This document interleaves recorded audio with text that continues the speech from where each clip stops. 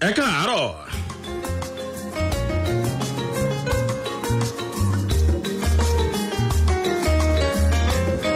Ṣé dáadáa la bá yín o? Ẹ káàárọ̀ ní gbogbo ibi tẹ́ ẹ ti ń gbọ́ wa. Yemi Sonde live on Splash 105.5 FM. Apá àbí la tún já sí. Splash FM náà la wà. Bá a ṣe máa ń pàdé ní gbogbo ọjọ́ Tuesday ọjọ́ Ìṣẹ́gun nìyẹn. Láti sọ̀rọ̀ tó jẹ wá lógún. Bóyá ọ̀rọ̀ òṣèlú ni ìbí ìta sọ láàárọ̀ yìí. Ó lè jẹ́ ti ọ̀rọ̀ ètò ọrọ̀ ajé àmẹ́nubà náà díẹ̀. Ẹ̀rọ ètò ààbò kò sí ká má mẹ́nu lọ bẹ́. Amúlùúdùn, eré ìdárayá. Àbí ká gbé ìkàn wá ká sì sọ̀rọ̀ nípa ìgbésí ayé wọn àti ìrìn àjò wọn. Bó sì ṣe ọ̀rọ̀ ètò ìlera ni. Gbogbo ọ̀nà ló gbà wá. Wàá dẹ̀ ti máa gbọ́ náà. Ẹ jẹ́ á kọ́kọ́ dúpẹ́ lọ́wọ́ gbogbo wa tá a wá síbi ìdánilẹ́kọ̀ọ́ tá a máa ń ṣe ẹ̀ẹ̀kan rú ẹ̀ lọ́dún méjì. Ti National Broadcasting Commission àti Yemi Sonde, ìyẹn the NBC Yemi Sonde Broadcast Media Stakeholders Forum. Ẹlẹ́ẹ̀keje irú ẹ̀ yẹn ni pé ọdún 14 rèé tá a ti ń ṣe bọ̀. Èyí tá a ṣe kọjá ní UY Alumni Hall University of Ibadan lọ́jọ́ Thursday tó kọjá. Èmi ní mo ní ohun tí mo mú lọ ilé tó pọ̀ ńbẹ̀ o. Mo kẹ́kọ̀ọ́ tó pọ̀ gan-an. A dúpẹ́ lọ́wọ́ gbogbo àwa tí à ń ṣiṣẹ́ nílé iṣẹ́ rédíò àti tẹlifíṣàn. Tí a mú un lọ́kùnkúndùn tá a sì rí gẹ́gẹ́ bí ìgbésí ayé wa láti máa kẹ́kọ̀ọ́ mẹ́kọ̀ọ́ ni. Ẹni máa sọ̀rọ̀ lórí rédíò gbọ́dọ̀ ní ọgbọ́n kan sí méjì. Aráàlú gbọ́n jù wá lọ ṣùgbọ́n a gbọ́dọ̀ lé àìdí gbogbo fíìlì. Pàápàá jùlọ ní ìlànà tá a wà a gbọ́dọ̀ máa dára wa lẹ́kọ̀ọ́ ká máa refresh ara wa. Rí páwọn pòfẹ́sọ̀ ọ̀tún jáwọ́ òwe kíkà. Ẹ bá ń kí Kọ́lá Ládòkè PhD ní báyìí. Kì í ṣe honorary o. Ọlọ́run bá mi ò ní jẹ́ ó bàjẹ́ fún Kọ́lá Ládòkè. Wọ́n á ti pè Kọ́lá Ládòkè wọ́n á kọ PhD. Ẹni bá ní PhD gan ò la dókítà mọ́ra ẹ̀ lórí. Fún mi ní instrumental ìwádà, ok.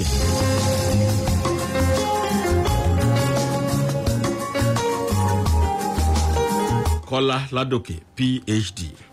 Èmi máa ń fẹ́ràn nǹkan tó dáa gan.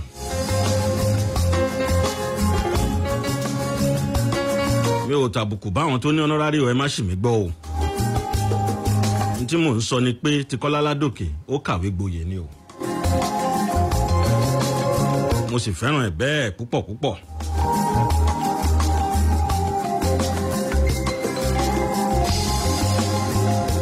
Congratulations my brother.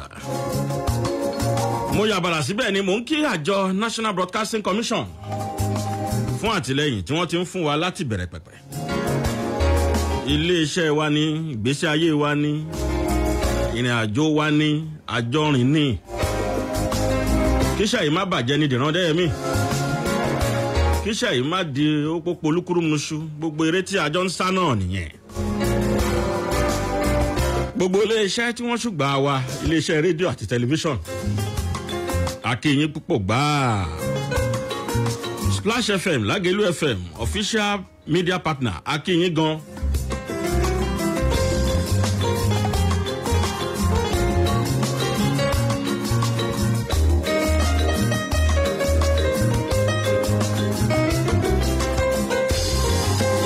Ọ̀pọ̀ gan. Torí pé a rí gẹ́gẹ́ bí ìrìn àjò ìgbésí ayé wa ni.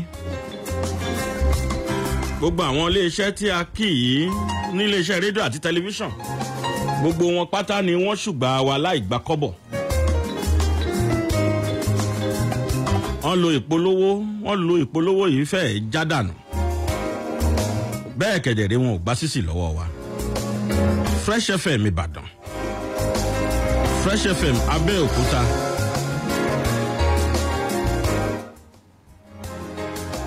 Crest FM Akure, Agidigbo FM Ibadan, Splash FM Abeokuta, Amuludun FM Ibadan, Faji FM Lagos, New Cruise FM Ikere Ekiti, OGBC Abeokuta, Sweet FM Abeokuta, Family FM Abeokuta, Lead City FM Ibadan, Splash FM àti Lagelu FM official media partner. Adúpẹ́ gidigidi lọ́wọ́ yín o. Tẹ́ bá ní amú wá bóyá gbogbo owó yẹn gan ṣe ni ó bá fi àbá sọ pé àṣẹ mọ́.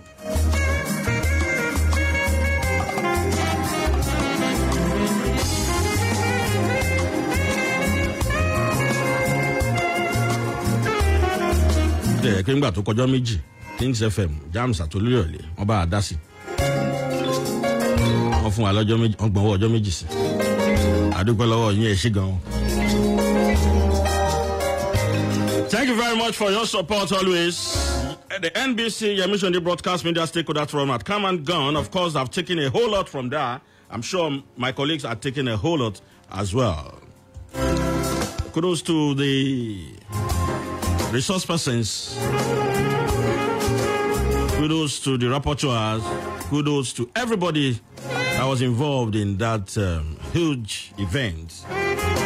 Quickly look at what we have in the news headlines. My guest today is here. What are we looking at this morning? And of course, focus this morning is intra-party politics, effect on democracy. Intra-party politics, effect on democracy. My guest is harmful. Yes, I told him this morning. I said, you are harmful. I know we can go to any area. Is the PDP Deputy National Publicity Secretary, Prince Deron Odeyemi. Good morning, sir. Good morning, Yemi Sonde. I'm happy to be with you this morning. Good morning, Nigerians. Wherever you are listening to us, I'm happy to be with you today. It's nice having you. Thank you very much. Otifikusha gbawa. Ben. Ṣùgbọ́n k'Ọlọ́run délẹ̀ fẹ́ ni ire. Àmín, àmín. Ẹ ṣé àdúpẹ́. Ẹ ṣé gẹ̀rẹ́. Àti gbogbo àwa tí Nakakos. Oh no, gbọ́. Yes, let me quickly look at what we have here. News headlines for today, 26th day in the month of October 2021. Convention. October 31 remains sacrosanct. Yes. PDP Vanguard. Yes, that is even good. The PDP man is there. So he will shed more light on this. I think I would skip this, then we discuss that aspect during our discussion. Yeah. Buhari unveils e-Naira. MDAs may collect revenues, pay in e-currency. That's taken from the Punch. Banks begin customer sensitization as Central Bank of Nigeria alerts lenders to risk fraud and fraud. The President, Major General Muhammadu Buhari, retired on Monday, unveiled the Central Bank of Nigeria's digital currency, also known as e-Naira, in a keynote event attended by top government functionaries at the State House, Abuja. He said Nigeria's central bank digital currency and its underlying blockchain technology could increase the nation's gross domestic product by $29 billion over the next 10 years. In his address, the President said the e-currency would help increase remittances, foster cross-border trade, improve financial inclusion, make monetary policy more effective, and enable the government to send direct payments to citizens eligible for specific welfare programs. According to him, the digital currency will help move many more people and businesses from the informal into the formal sector, thereby increasing the country's tax base. Buhari said, in recent times, the use of physical cash in conducting businesses and making payments has been on the decline. This trend has been exacerbated by the onset of the COVID-19 pandemic and the resurgence of a new digital economy. Alongside this development, businesses, households, and other economic agents have sought for new means of making payment in the new circumstances. Buhari lauded the CBN for coming up with the e-Naira. Abolongo pristine attack, federal government must beef up security in Oyo State. Okay, we come to that. Now, Buhari lauded the CBN for coming up with the e-Naira. E-currency, e-Naira. Ni magbe cash kiri mo ben hotel ni bank account gan o le ó lè transfer business látòrí fóònù ẹ̀ dìrànmọ́dé mi ó lè transfer business látòrí fóònù ẹ̀ e-naira yìí digital currency wọ́n ní yóò jẹ́ kí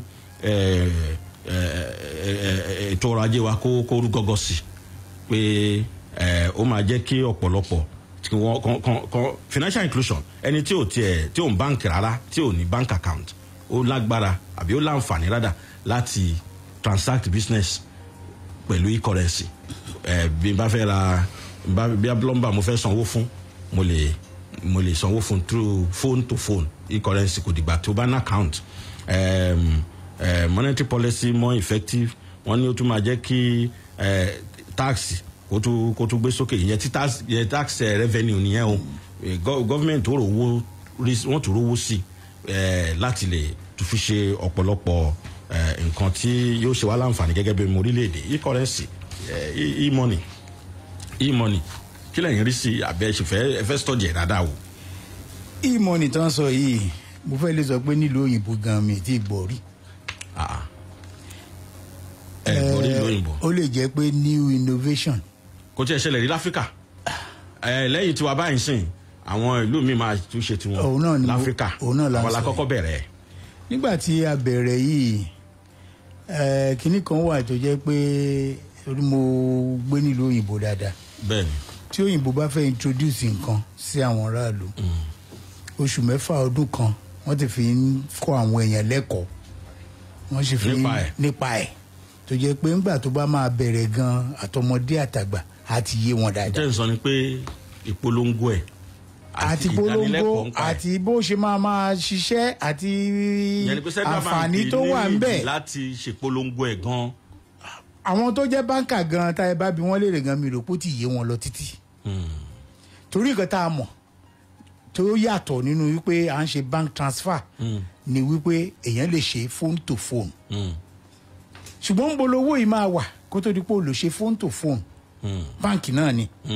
tá a bá sọ pé e-money mi ò kò tí ì rí àrídájú bó ṣe fẹ́ ṣiṣẹ́ ní nàìjíríà torí mo sọ kínní kan nísìnyí pé oríṣiríṣi ọ̀nà ni à ń gbà sanwó paypal ó wà bank transfer ó wà cash náà èèyàn lè fi sanwó and oríṣiríṣi gbogbo ọ̀nà yìí tó wà e-money tán náà ṣẹ̀ṣẹ̀ gbédè yìí kò tí ì sí ìpolongo lórí ẹ̀ tó jẹ́ pé ó lè yé ọmọ nàìjíríà dáadáa torí mo ti jókòó ìwọ̀nba tán gbé jáde èmi náà ti jókòó bóyá mo tiẹ̀ lè understand ẹ̀ àwọn ibi tó rújú ó sì pọ̀ ńbẹ̀ dáadáa olóòjẹ́ gbà pé central bank àti ìjọba tí wọ́n lọ́ǹchì ẹ̀ àìkíní yẹn ó mọ́ wọn lára nàìjíríà pé àkọ́kọ́ lọ́ǹchì nǹkan kariwo lọ́ǹchì yẹn kó kọ́kọ́ lọ kó tó di pa bẹ̀rẹ̀ sí dáhùn èèyàn ní ẹ̀kọ́ ṣùgbọ́n mo rò pé ẹ̀kọ́ yẹn ló yẹ kó kọ́kọ́ síwájú kó tó di pa ṣe lọ́ǹchì. bí a ká sọ lédè òyìnbó ń tẹ̀lé wí yẹn.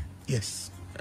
Talking about e-money, yes. You're talking about the awareness. The awareness should have come before the launch. Is that what you're saying? That is exactly what I'm saying because I believe you need to teach people.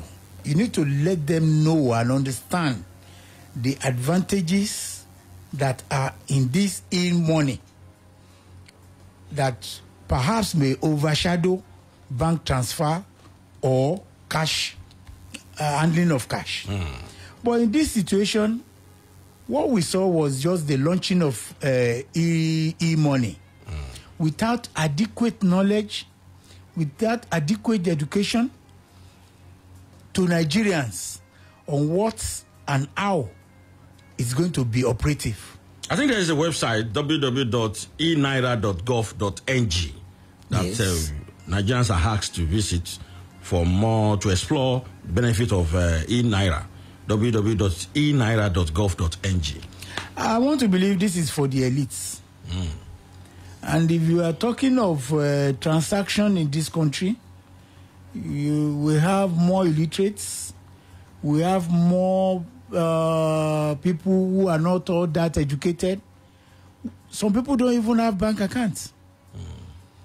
There are many in this country than to just introduce something to them. I think this e-money is also beneficial to those that are not bankers. So they say. That don't have a bank account. So they say. But to what extent have Nigerians been educated to know exactly what are the benefits of e-money. And I've just said it. I believe that there should have been enough education, there should have been enough orientation and awareness before you put it to the people by launching it. I want to believe that they put the cart before the horse. They should have educated Nigerians, they should have give more information about it than the way they are going about it. Asking people or referring people to the websites, how many people are learning? How many people have that time? People are used to going to their bank or transferring money through banks through their phone. And they are what exactly is about e-money. I'm sure many bankers cannot even educate us or cannot even talk about it. I'm sure. Because I've asked somebody who works in the bank, what are the benefits or what are the what is in this e-money? And he said, well, they just launched it. We are trying to see how it's going to work, and we are just learning about it. The bank is saying that. So what they're saying is there should be more awareness now. There is no awareness. So if a banker is not aware, who am I? Who is a journalist?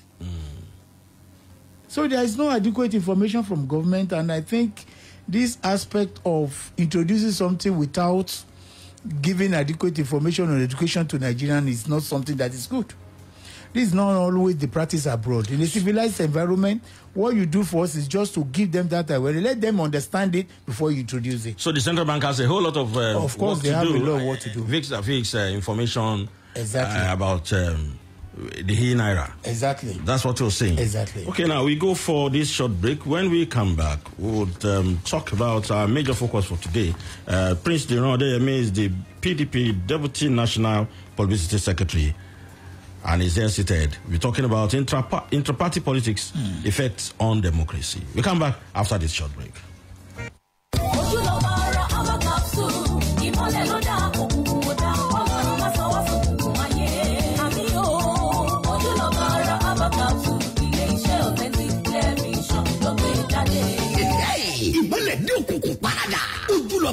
Capsule. Ojú ni ìmọ́lẹ̀ ara. Ètùbàrẹ̀ má gbòde ọ̀sán lọ́wọ́ wa. Àkànṣe gbòógì tá a fi mọ̀ ìjìnlẹ̀ ṣe fún ìtọ́jú ìmọ́lẹ̀ tí ò mọ́lẹ̀ kedere. Tàbí tó ń wò báyìí. Ojú lọ bá ara bá capsule. Egbògi oníkóró ni NAFDAC ìlú ló ń tẹ̀ gbà. Authentic Clear Vision ló ṣe é. Ó wà ní chemist àti pharmacy stores lágbègbè rẹ̀. Ẹ tún lè ríra lọ́fíìsì Authentic Clear Vision. Tó wà business complex. Lẹ́gbẹ̀ẹ́ Amídùú Ajíbádé shopping complex Gate Ìbàdàn. Àǹfààní ńlá wà fún alágbàtà tó ń kó ní pálípálí. Ẹ pè 08061959663. Ojúlọ bára bá capsule. Tí o bá sí àyípadà bó o ṣe fẹ́, tètè lọ rí dókítà rẹ o. Ojúlọ bára bá capsule. Ilé iṣẹ́ Authentic Clear Vision ló gbé jáde.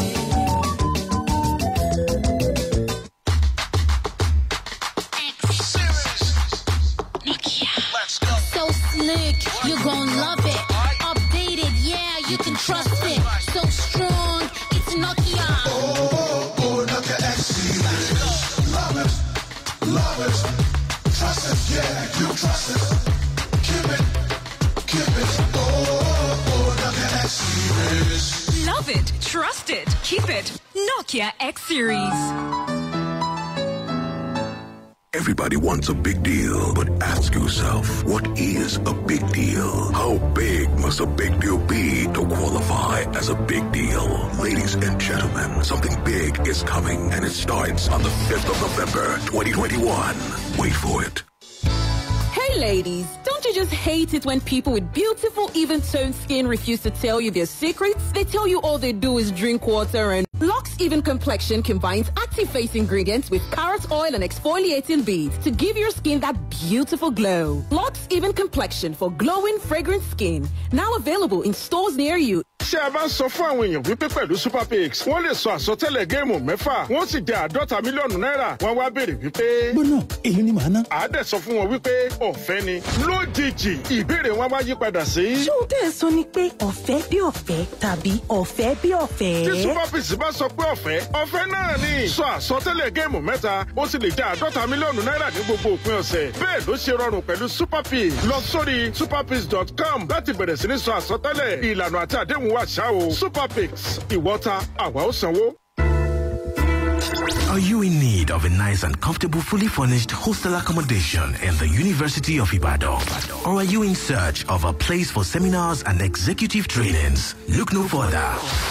Adebayo Akonde Hall is the go-to place for your lodging needs with a home away from home feel. Adebayo Akonde Hall is a 4-star hostel built in a serene environment with constant supply of electricity. It has fully furnished rooms that gives you great comfort at an affordable price.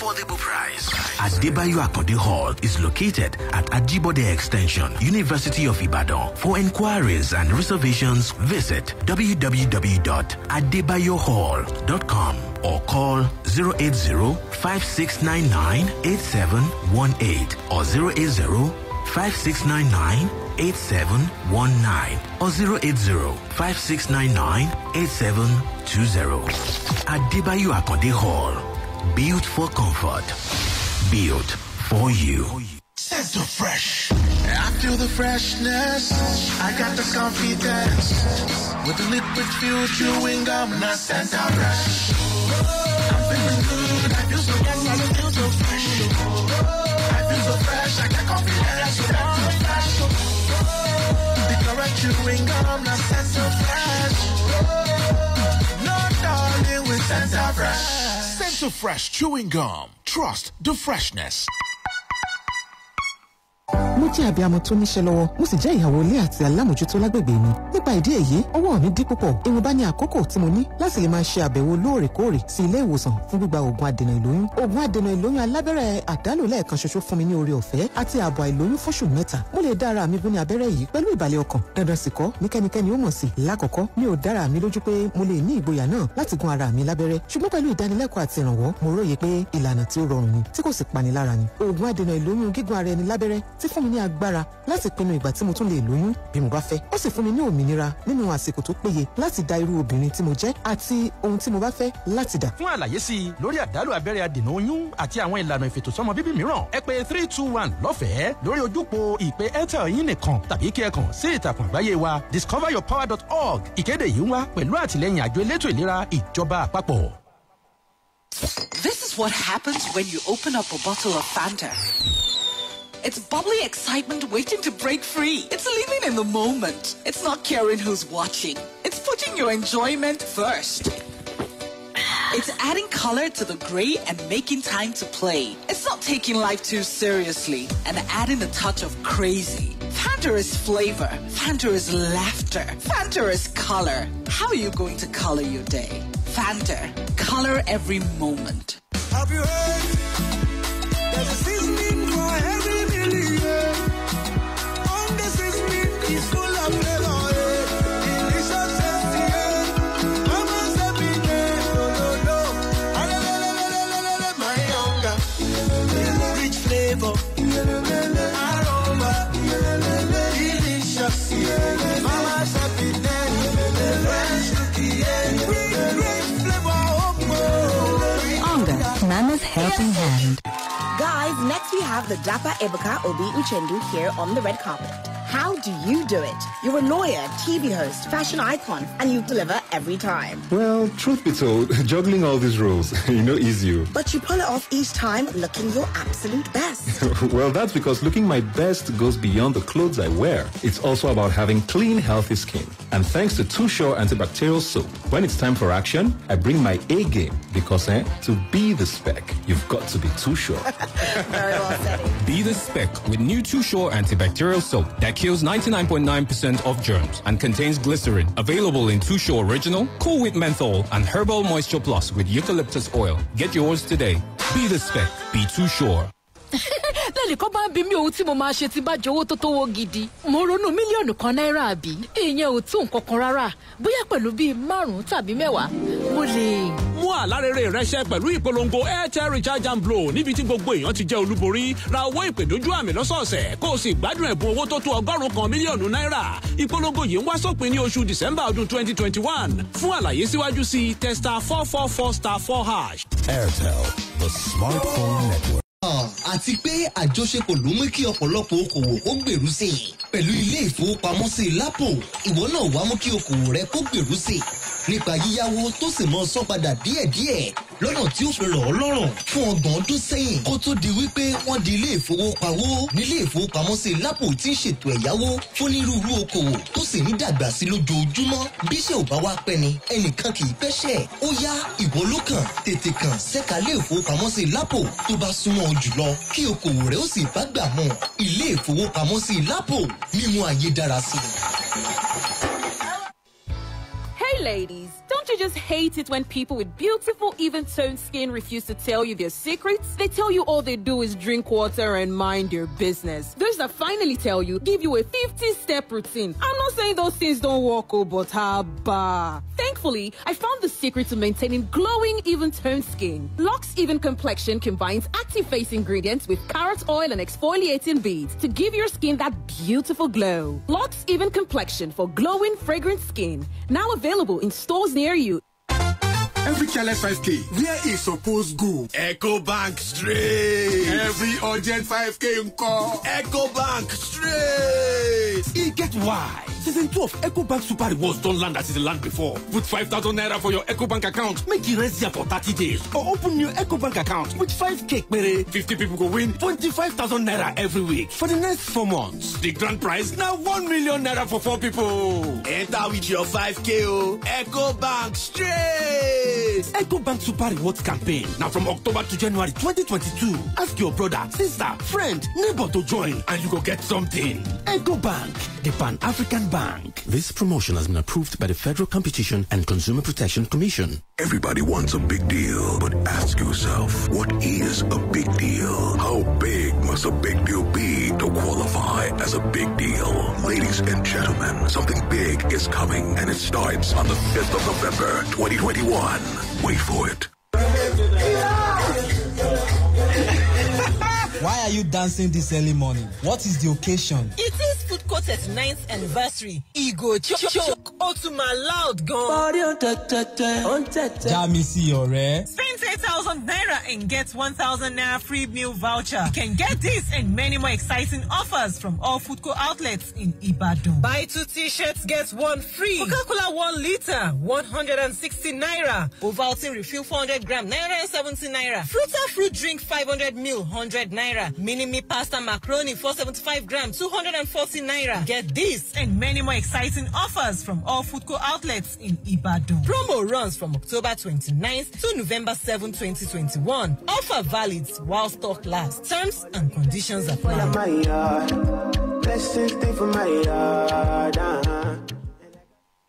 Sure you wanna feel that boost? Allow me to introduce Amber Energy Drink. No more shutting down, we're going up. Oh yeah, get ready, stimulate your energy. Amber is the remedy. Go around, tell somebody. Oh yeah, get ready, stimulate your energy. Amber is the remedy. Go around, tell somebody. Say, what are you waiting for? Now you can do more because Amber Energy Drink there for you. Amber Energy Drink there for you. No need to go too far. You can find it where you are because Amber Energy Drink there for you. Amber Energy Drink there for you. Amber there for you. Amber there for you. Amber Energy Drink. Stimulate the energy in you. Nice strike! Guy, imagine say Messi, Ronaldo with Mbappe dey your house. Imagine the kind football experience where you go enjoy. Go imagine say you cross leg on top share, dey flex for your house because now our home, our football with La Liga, Serie A and Premier League. No, they imagine things so. Go get your own GoTV decoder plus 1 month of mass subscription for only 9,500 naira. I'll make you enjoy all the Obonge live matches wey full ground this season. GoTV, love it. Good night, Susan. Oh, good night, sir. Hi. You need it when? Okay, we'll get it done. Guys, we can't leave. We've got to finish the client's order tonight. Tonight? This time? How about some top tea to cheer us up? Tea. Top tea. Only 1 bag of Topsy makes 2 strong cups. So taste to know more flavor, enjoyment, friendship, and upliftment. Wow, this is gorgeous. Taste to know. Topsy. Everybody wants a big deal, but ask yourself, what is a big deal? How big must a big deal be to qualify as a big deal? Ladies and gentlemen, something big is coming, and it starts on the 5th of November, 2021. Wait for it.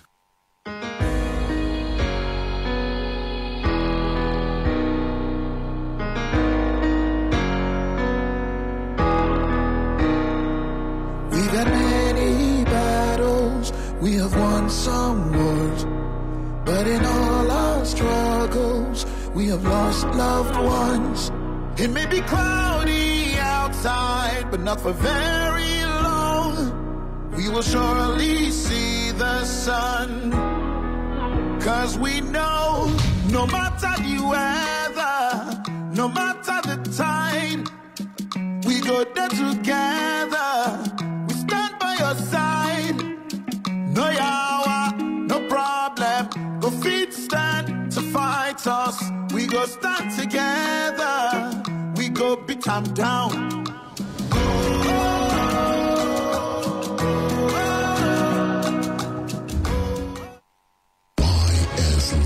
YSlive. YSlive.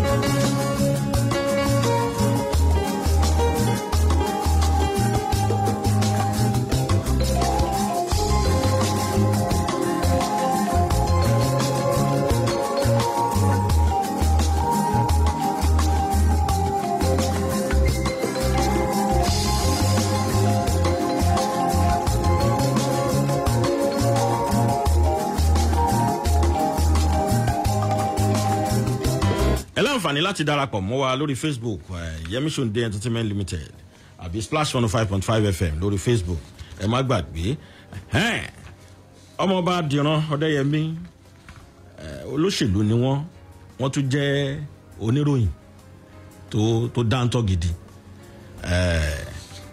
wọ́n sì jẹ́ olóyè pàtàkì nínú ẹgbẹ́ PDP lórílẹ̀‐èdè Nàìjíríà igbákejì alukoro jákèjádò ilẹ̀ Nàìjíríà fún ẹgbẹ́ PDP ni wọ́n ẹ káàbọ̀ sórí ètò ilé ẹ̀kan sí. ẹ ṣe mo dúpẹ́ olóòtú.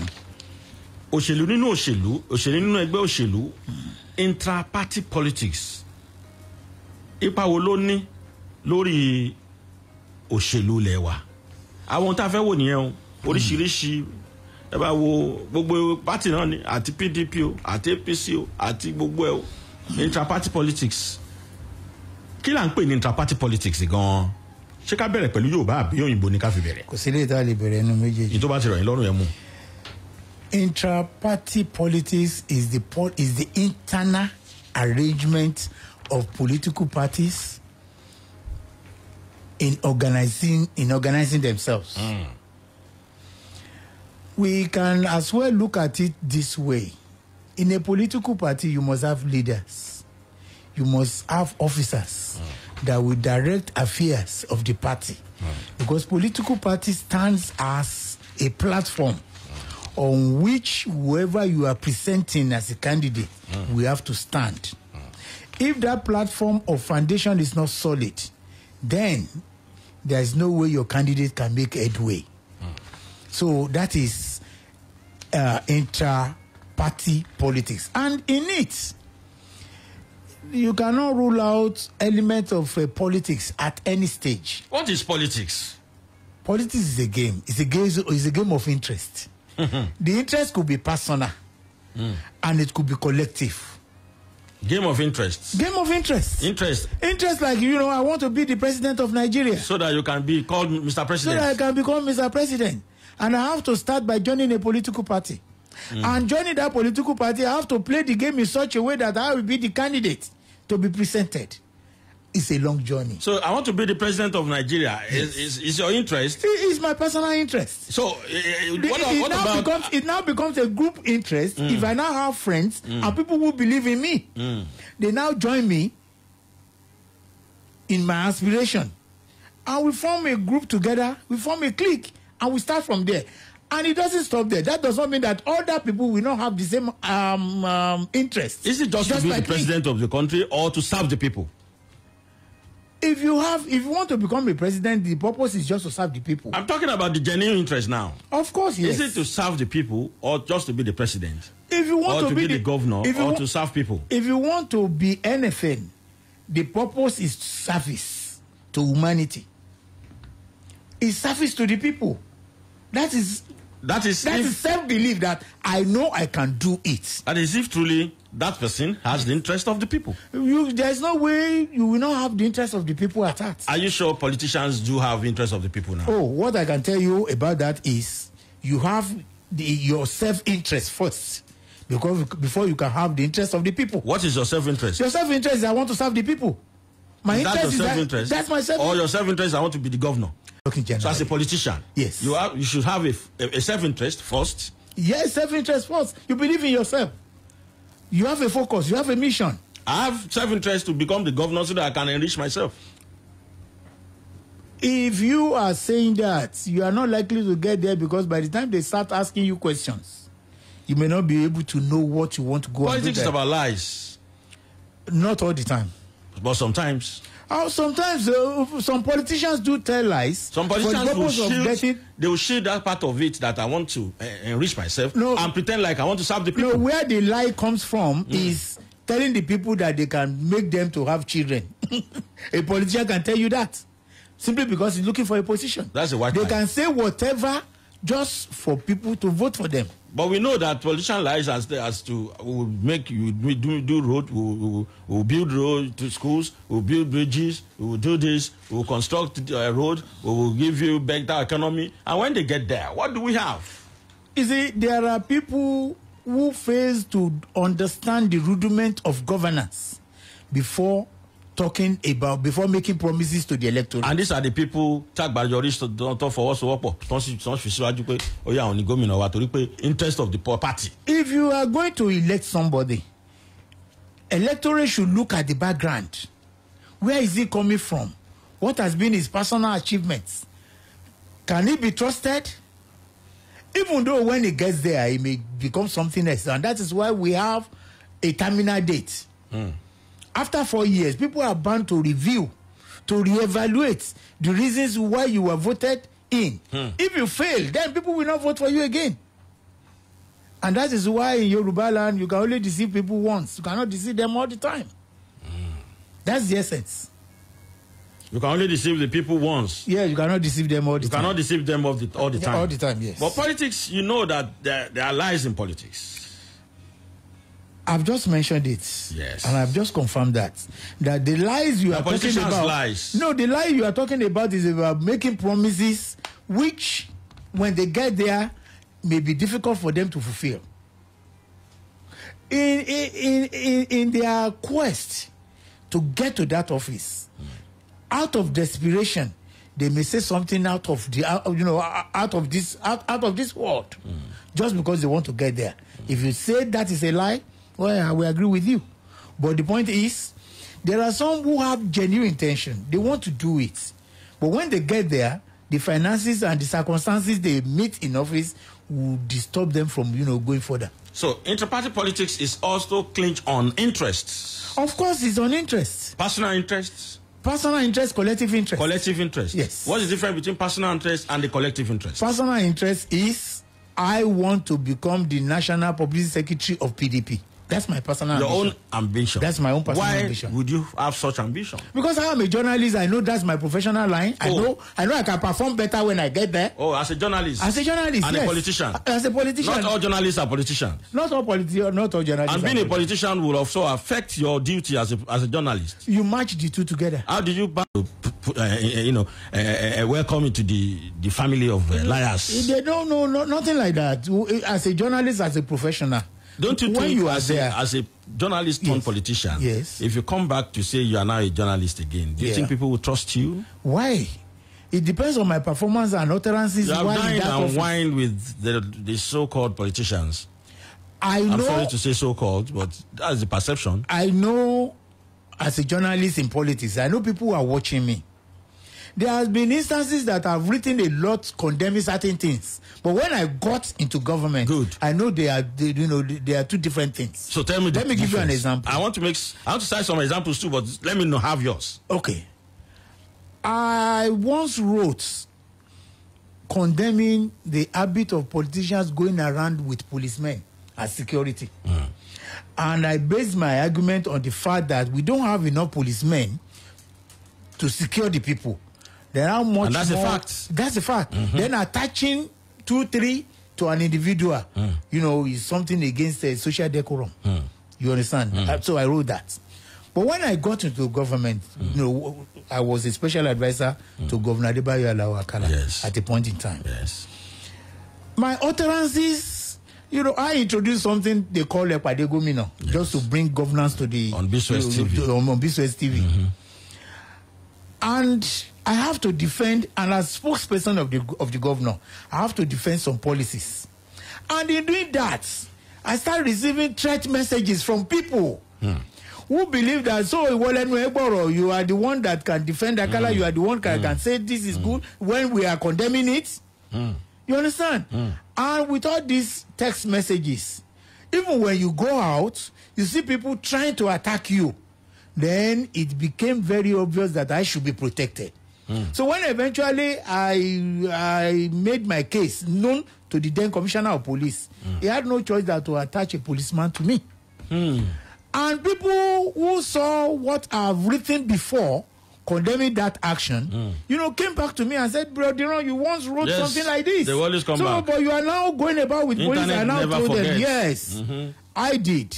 But the circumstances through which I wrote that article has changed. And what has changed about it, there is threat to my life as a public figure. Because I speak for a private figure before. I was a private person. Nobody knows me. Nobody threatens me. I go about, So now my question, okay, you've explained that aspect, but my question is, why is it that you journalists, in quote, I mean the real journalists like you, yourself, and some other journalists, I don't want to start mentioning it, say all this that I'm saying? Yes. They say the government is bad, the government is not good, the government is not doing the right thing for the people. They are the mouthpiece of the people. And they say it as it is, and they are so blunt. But when they get, you cannot connect it. And you now put that personality, the same personality that was saying all these facts. And another one, on the other side, the same person is acting in these two sides of the coin. Is it that you are threatening not to talk? Special advisor on communication and strategy to Otumba Alao-Akala. And I want to say, without fear of evil, that I did not fear of my professional calling. Because what I did... Are you aware of what I'm saying? I know what you are saying quite well. I know what you are saying quite well. And, I went through without trying to defend yourself. I went through it even when I was in government. Let me give you an example. Please do. When I presented a proposal before camera, and only the telephone will be in front of, let people call you and talk to you directly without any interference from anybody. A lot of people criticize me. They said, this guy from abroad, this thing doesn't operate like this. What if they start abusing the governor on phone? And my response or my defense was that, why do you want to be a governor if you don't want people to abuse you? You cannot hear the truth except if people have that direct access to you. And the way I operate was just to convince my boss that this is what we can do to make people admire you, to appreciate you. Bring governance to the people. Is it just to admire and appreciate?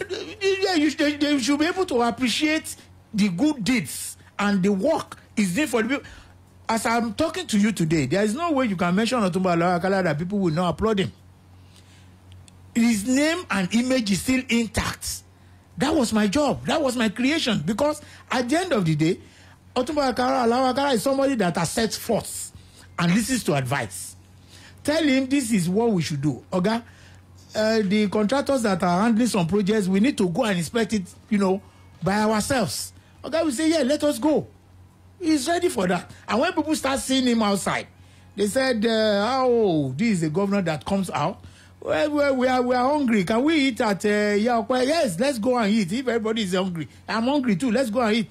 And when he started eating, people said, Governor Lele, Oyato. That was where I picked up the name Oyato. He's a different person because he does things differently. He listens to advice. So what I'm saying in essence, if you are a professional and you know your onions, you should be able to put your foot down. But when your boss says no, I'm not going that route.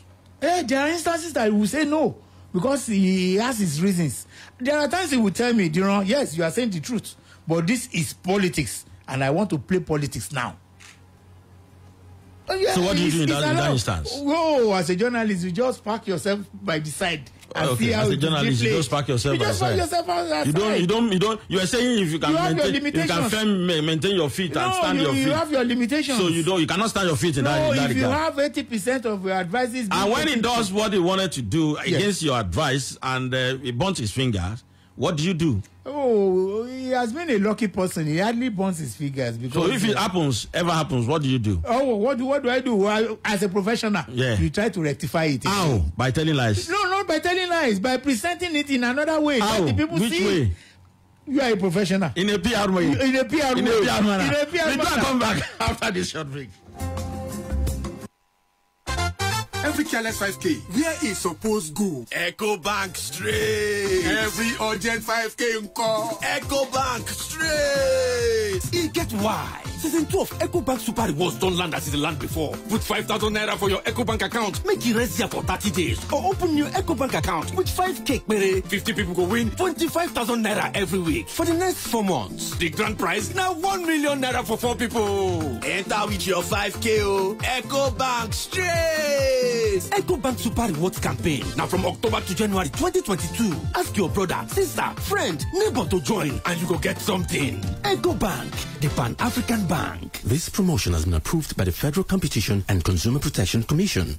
Wow, it's here. What's that? What's here, Mom? The new Maxi 20 hand sanitizer. Tell me about it, Mom. The new Maxi 20 hand sanitizer is carefully produced to help us fight germs and provide the right protection for every family. Introducing the new Maxi 20 hand sanitizer to help you fight germs every day. Mom, now I can clean up germs that touch my hand and be fine, right? Yes, son, you can, because Maxi 20 will keep you protected. Yippee! Maxi 20, war on germs. Another quality product from Intercontinental Distillers Limited. I bet you think this is going to be one of those ads where someone says, introducing, to sell some new improved product to you. But we feel there are more important things in life, like driving carefully on rainy days to avoid splashing water on pedestrians. Or stopping to help someone change a flat tire. Because what really matters is being the change. Lipton Yellow Label Tea. Awaken to what really matters. Building on the successful completion of our first session with attendance testimony of our professional handling of the classes, we invite interested applicants to enroll for the next stream at the Splash FM Media Academy, an arm of the West Midlands Communications Limited. Our mandate to restore professional excellence in the broadcast industry is still on course, and that's why we invite you to hurry up and enroll now for full-time and part-time intensive practical lectures in presentation, journalism, programs and content development, basic production and digital media, presentation in Yoruba, and so on, leading to the award of Certificate of Proficiency in Broadcast Journalism. Course duration is 6 weeks of intensive practical classes plus interactive practical mentorship sessions with veterans and industrial placement. To register, visit the Splash FM Media Academy beside White House, Pelele, Ibadan. For inquiries, call 070-543-93332 or 080-569-98676. On Facebook, Twitter, and Instagram, we are at Splash FM Academy. Babe, that girl dey use something. Which kind something be that? Check am now. See how she dey always dey smile. I know wetin she dey use, and she dey use am 2 times a day. Peruse be her secret. ABZ na the secret. Close Up get antibacterial zinc. ABZ wey go give you 3 times more protection, 3 times more freshness, plus your normal toothpaste. Chai! Everybody must hear am. Yes, sir. New Close Up with antibacterial zinc. Triple the protection, triple the freshness. My people, better don't land. make una come see ogbonge cable wey dem manufacture for Obodo, Nigeria. Na Pure Cables. Pure Cables na correct electrical cable wey dey reliable, dependable, and the people wey dem make am call dey safety conscious. Pure Cables get original copper and aluminium cable for different sizes dem wey you fit use for electrical wiring level for anywhere, whether na your house abi na your office. The price nko e no dey tear pocket at all. Nationwide distribution don start. For more information, call 0808 030 3257 0808 030 3257. Pure Cable and Wire Limited. They have Fritz Compound, 40 Gate, 122/132. Also, the Apapa Expressway, Iyano Solo Bus Stop, Lagos. Pure Cables, Nigerian Electrical Contractors endorser, SON approver. Pure Cables, na Ubico. Uncle Dentist, what be cavities and how Colgate take they protect my teeth from cavities? Shey they use Kung Fu? No dear, na hole for teeth they cause most tooth pain will be cavity. But if you use Colgate Maximum Cavity Protection, take brush every day. The confirmed formula could help keep natural calcium inside our... Now the Nigerian Dental Association, they recommend Colgate. Milo! Yes! Tell me first, why do I give you Milo every morning? Because every day I play like a baller, I run like a sprinter, I learn like a scholar, so I need all the energy I can get. You see? I see very well. Give your kids winning energy. Milo Active Go, with the goodness of malts, milk, and cocoa, helps them make the most of every day. Milo, the energy to go further. Hello, madam. POS machine is Oh yeah, emu káàdì yín wá. Kí ló wá ṣe POS machine yìí nítorí Ọlọ́run? Àwọn customer ló sì à ń bọ̀ yìí. Madam ṣé o ṣe nǹkan. Ọ̀nkú kò sí nǹkan kan. Nẹ́tíwọ̀kì yìí ń ṣe dákúndájí látàárọ̀. Ṣùgbọ́n ẹ má wọrí, yóò ṣiṣẹ́ láìpẹ́. Ayégbé kìí ṣe Mama ATM POS machine lẹ́ ń lò nù. Èwo tún ni Mama ATM? Mama ATM POS machine. Wọ́n ránṣẹ́ lọ́nà káàdì sórí ẹ̀rọ ìbánisọ̀rọ̀ rẹ kó sì tún wo balance owó tó ní lápàṣọ àwọn ilé ìfowópamọ́ tó bá ń lò. Ìgbà ọ̀tún dé pẹ̀lú Mama ATM POS. Ọ̀gá gbogbo àwọn POS ló dé yìí o. Bó ni mo ṣe wá fẹ́ kàn sí àwọn Mama ATM? Tó o bá ní ṣọ́ọ̀bù tó sì fẹ́ fi Mama ATM POS wò, kàn sí Mama ATM ní nàmbà 6A Ọláníyàn Fágbèmí Street off Mobile Bus Stop lẹ́gbẹ̀ẹ́ for Live Center Ìyágànkú GRA Ìbàdàn. Nílùú Èkó Suite 18 Aláùsá Shopping Mall Ìkẹjà 08099500554. Mama ATM POS. Gba owó pẹ̀lú ìrọ̀rùn. Kíní kan wà tí gbogbo obìnrin máa ń ní tí wọ́n bá ti di abiyamọ. Yóò mọ̀ tí ẹbí rẹ̀ bá nírora torí bá ń fọ́ wọn. Ṣé bí ìjáfara léwu? Abiyamọ kì í fi ìgbà ìrora falẹ̀. Pẹ̀lú M&B paracetamol tó yára pa. Tí kì í gbalọ̀ kábọ̀. Oníkóró fún àgbàlagbà àti olómi tó ládùn ọ̀pọ̀ òyìnbó fún àwọn ọmọdé. Yóò lé ẹ̀fọ́rí àti ara ríro jìnnà sí ẹbí rẹ̀. M&B kàti ń perégedé ó lé ní 70 ọdún. Òun ni àwọn obìnrin tó rínú ròde fi ọkàn tán. Fún ẹ̀fọ́rí àti ìrora ní ìwé alọ́ rámirámi làárí. Pupa ìyẹn M&B paracetamol. Tí ìrora kò bá lọ lẹ́yìn ọjọ́ méjì, rí dókítà rẹ̀. M&B paracetamol. Ìrora Everybody wants a big deal, but ask yourself, what is a big deal? How big must a big deal be to qualify as a big deal? Ladies and gentlemen, something big is coming, and it starts on the 5th of November, 2021. Wait for it. YSlive. YSlive. YSlive.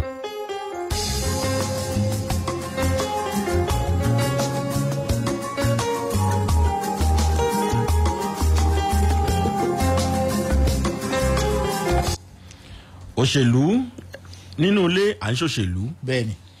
Nínú ìjọ Ọlọ́run òṣèlú wà ńbẹ̀. Kò síbi tí ó ṣòṣèlú. Mọ́ṣáláṣí òṣèlú wà ńbẹ̀. Bẹ́ẹ̀ni. Láàárín ẹgbẹ́ òṣèlú wà ńbẹ̀. Bẹ́ẹ̀ni. Láàárín ọmọ sí bàbá òṣèlú wà ńbẹ̀. Ọkọ sí ìyàwó gan ṣé òṣèlú báyìí. Kò síbi tí ó ṣòṣèlú. Ọgbọ́n lèèyàn máa fi ń ṣe. Ọgbọ́n la fi ń ṣe. Bẹ́ẹ̀ni. Béèyàn bímọ méjì gan á fẹ́ràn ìkan jù kan lọ. Kò ní sọ síta ni. Kò ní sọ síta ni tí ìbá fọgbọ́n ṣe á di wàhálà. Á di wàhálà. Bẹ́ẹ̀ni. Gẹ́gẹ́ bí ìbéèrè tí mo béèrè lẹ́ẹ̀kan yín ti sọ bẹ́ẹ̀ ṣe ń yọra yín. Ṣé ẹ gbà pé lára àwọn akẹgbẹ́ yín míì tí wọ́n wà ní irú pòsíṣàn tẹ wà ńgbà náà wọn ò mà ríra wọn yọ. Wọ́n dẹ̀ wá kú òun bẹ́ẹ̀ wọ́n ń lẹ̀ wọ́n lóko ńta wọ́n kò lè sọ̀rọ̀ mọ́ ńta. Ó ṣeé ṣe torí ètò dìpẹ́ lórí ẹ̀kọ́ àti ìrírí ayé téèyàn bá ti rírí. Ẹ̀kọ́ àti ìrírí ayé. Téèyàn bá ti rí kó tó di pé ó gba ipò. Torí ìwà èèyàn ó máa ń ṣòro mọ̀ ìgbà tó bá ẹni tí ò bá lówó lọ́wọ́ ìwà tó máa wù á yàtọ̀ sígbà tó bá dọ́wọ́ ẹ̀. Ẹni tí ò bá rí pò rí ìwà tó máa wù á yàtọ̀ sígbà tí pò bá dọ́wọ́ ẹ̀. Mo rántí tèmi nígbà tí Ọ̀túnba Làwọ̀ Akálà pè mí láti ìlú òyìnbó pé kí n wá ṣe special adviser on communication and strategy. Bí ipò mi níbẹ̀ mọ́ torí ipò tí mo wà gọ́fúnà ló lè yàn so àwọn tó ń bá wọn ṣiṣẹ́ as deputy náà ló wà ń bẹ̀. Nígbà yẹn tí mi ò bá ṣe dáadáa pẹ̀lú gbogbo ẹ̀ náà àwọn kan náà ṣe máa sọ̀rọ̀ pé Ọlọ́run mu á padà sí ìlú òyìnbó tó ti ń bọ̀ kìnnìkan ṣùgbọ́n nígbà tí Ọlọ́run tún kádàrá pé a tún máa padà wá tí Ọ̀túnba Làwọ̀ Akálà di gómìnà tán tún yàn mí sípò padà irú ìrírí yẹn á jẹ́ kéèyàn rí ojú ayé méjèèjì pé nígbà tó wà nípò kí ló ṣẹlẹ̀ ìgbà tó sì nípò mọ́ kí ló ṣẹlẹ̀. Mo ní ọmọ kan tó ń bá mi ṣiṣẹ́ tó jẹ́ PA mi ó brilliant gan second class ló mú jáde ó ṣe interview bank ìfẹ́ dárúkọ báǹkì yẹn torí pé mo wà ń pò tó dọ́dọ̀ mi tí mo dẹ̀ fẹ́ kó gbà síṣẹ́ ó gbà pé àwọn máa gbà á ṣùgbọ́n ńgbà tíjọba tán lójijì tó di pé ó ti di deputy governor àṣẹ gangan mọ́ wọn lọ́mọ yẹn fẹ́ẹ̀lì nǹkan fi ṣòwò náà bá dé ọmọ ọjọ́ yẹn tó fẹ́ẹ̀lì wọ́n fi máàkì wọ́n ṣe mistake ni ó ti pass báyìí o ẹ mú orúkọ ẹ̀ wá o báńkì wo lẹ ti fẹ́ kó ṣiṣẹ́ branch wo lẹ ti fẹ́ kó ṣiṣẹ́ ṣùgbọ́n ìrírí ayé ni owó ìpolówó ó dẹ̀ padà wọlé báńkì yẹn ó padà wọlé báńkì ó padà wọlé báńkì ó padà wọlé báńkì but nǹkan mo sọ ni pé téèyàn bá wà ń pò kó ṣọ́ra ṣe torí ipò yẹn làwọn èèyàn ń wò mọ́ lára kì í ṣòun gangan kó nǹkan wa máa wo rẹ̀ nígbà wípé òun máa fi pò sílẹ̀ kó wùwà ara ẹ̀ torí pípò bá tán kó lè jẹ́ ọmọlúwàbí láwùjọ. Mo fẹ́ràn bí tẹ́ ẹ láǹdì ẹ̀ sí yẹn ẹ jẹ́ ká wá sọ intrapolitics yẹn gbáà ẹ̀yin olóṣèlú n bá sọ pé ẹ̀yin olóṣèlú torí pé olóṣèlú náà ni yín so mi ò rí yín gẹ́gẹ́ bí journalist mọ́ báyìí so mo ti ń wò yín bí olóṣèlú mo ti gbé ọ̀rọ̀ journalist sẹ́yìn. mi ò ṣe lọ́ọ̀yà mi dẹ̀ ń ṣe dókítà journalist náà ni mí. Journalist and a politician. ó dà bẹ́ẹ̀. Gẹ́gẹ́ bí olóṣèlú ẹ sọ pé personal interest àti collective interest òun ló máa ń fa intra-party politics tí àwọn èèyàn tí wọ́n fi ń ní ẹ̀yà mẹ̀yà fún àpẹẹrẹ nípínlẹ̀ Ọ̀yọ́ ó dágbádá ó dá bùbá ó dá ṣòkòtò kí ló dé tẹnu PDP òkò ẹ jẹ́ ń bẹ̀rẹ̀ láti PDP gangan nípínlẹ̀ Ọ̀yọ́ especially lọ́rọ̀ congress lọ́rọ̀ leadership kọ̀ọ̀kan àti bẹ́ẹ̀ bẹ́ẹ̀ lọ. Tí olórí bá ti wà Ọlọ́run ló máa ń kọ olórí mọ̀ ṣe kò sí ẹni tó lè tẹ ayé lọ́rùn. Bí a ṣe wà nínú PDP yẹn àfojúsùn oníkálukú ọ̀tọ̀ọ̀tọ̀ ni ẹlòmíì gbà pé nísìnyí tí ẹgbẹ́ wa ti ní gómìnà o gbogbo nǹkan tí òun bá fẹ́ nínú ìjọba àbí nǹkan tóun bá fẹ́ ó jọ̀nà kí gómìnà ṣe. Gómìnà náà dẹ́n sọ wípé èmi náà mo ṣe wà yìí gbogbo aráàlú ni mo wà fún bí wà fún ẹgbẹ́ PDP nìkan mọ́ a máa jọ síra wọn. Eléyìí ṣeé ṣe kó máa fa gbọ́n mi sí omi òtó àìfẹ́rú ẹ̀kú nínú òṣèlú ṣùgbọ́n bó ṣe wù ká ń fà tó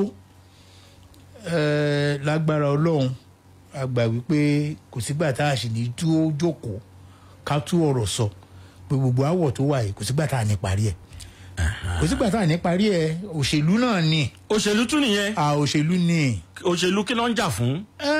Òun náà ni mo ti sọ yẹn òṣèlú ẹlòmíì ń jà fún pò ẹlòmíì ń jà fún ẹ̀tọ́ pé àjọ gbéjọba yìí lẹ̀ ni ó yẹ kẹ́ ẹ lè fún èmi náà nípò báyìí ó yẹ kẹ́ ẹ lè fi ọmọ mi sípò báyìí ó yẹ kẹ́ ẹ lè fi mí síbi iṣẹ́ báyìí àbó yẹ kẹ́ ẹ lè fún mi níbi iṣẹ́ báyìí ṣe oríṣiríṣi gbogbo interest yẹn ló wà tí gómìnà ò bá tí dáhùn ó di dandan kó fa ìbínú nínú ilé ìta rí ń sìn ṣùgbọ́n kò sígbà tá a sì ní jókòó tá a sì ní jọ síra wọn tó jẹ́ pé gbogbo ìjà yẹn ó tún láti parí torí nǹkan tán pè ní permanent interest òun ni service to the people bẹ́ẹ̀ ni yẹn ni permanent interest tó so wá pọ̀ selfish interest ni àwọn nǹkan táwa ń fẹ́ so ó máa dé stage kan tó yẹ pé permanent interest o àti selfish interest o àjọ pàdé láàrin àwa fi yanjú ọ̀rọ̀ tó wà nílẹ̀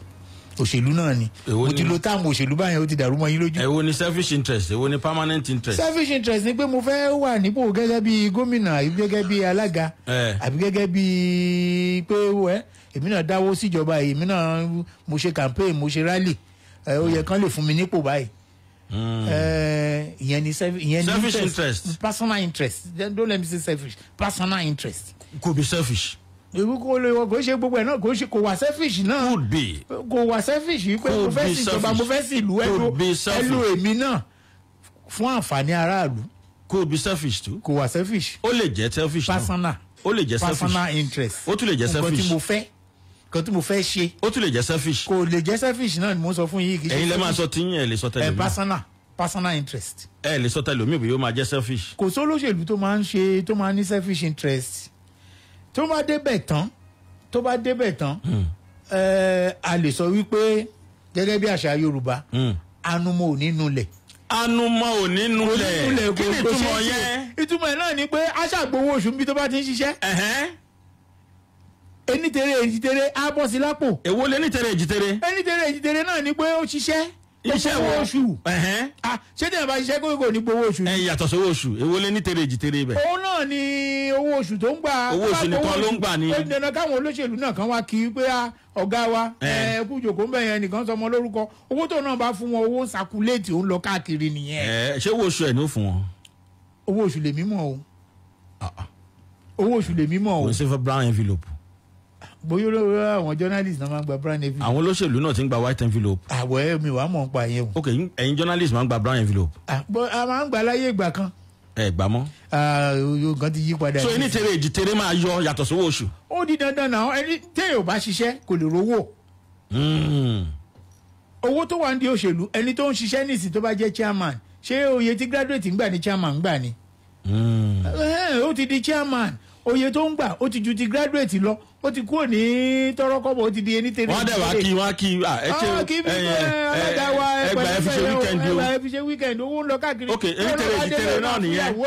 ó náà fún ìyàwó lówó ẹsẹ̀ bẹ̀ ó náà fọmọ lówó owó skul rẹ̀. gba contract o ẹ ṣe mo ní lára tẹ fún mi o ẹ gbà kẹ fún ìyàwó nílé o ara ẹ náà ni. ara ẹ náà ni. ok yẹn lẹ́gà. ara ẹ náà ni sẹ́. so lẹ́gà. wípé àdúpẹ́ pé ẹ ṣe wá lóore. ní abáṣe ni lóore ọpẹ́ làádù. ok ara ẹni tẹ̀lé èjì tẹ̀lé nìyẹn. wẹ́ẹ́ mi mo ti sọ tèmi o. ara tó ń fa interest nìyẹn. ó di dandan. ó di dandan. kò sẹ́ni tó ń ṣòṣèlú torí Ọlọ́run. kò sẹ́ni ṣòṣèlú torí Ọlọ́run. torí kí wá ní. à ń ṣe torí ara torí aráàlú. torí ara wa torí aráàlú. torí ara wa torí aráàlú ni àtẹnitẹrẹ èjìtẹrẹ. bó ṣe rí nìyẹn.